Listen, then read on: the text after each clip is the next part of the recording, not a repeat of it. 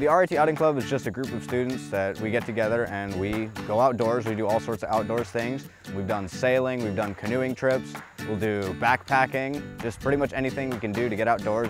Even within 20 minutes of RIT's campus, we have tons of different parks. We have Mendon Ponds, we have Black Creek, we have Powder Mills, lots of great places to go hiking in the area.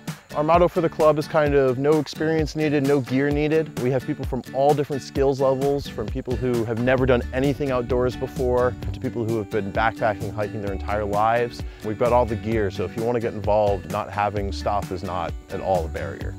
So I really enjoy the community of the Outing Club. There's plenty of opportunities to get involved in the club and enjoy the outdoors.